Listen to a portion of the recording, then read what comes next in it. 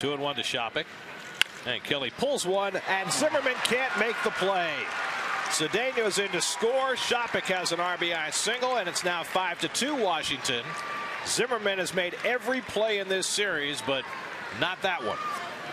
It's almost like he overdove it. Ball hit sharply by Kelly. So Shoppach with his second hit of the day. That's his ball down the line as he goes to dive. Oh, it took a funny bounce, and the bounce almost came back towards his face. He was going down the line, and with that bounce, it came back underneath his glove. So the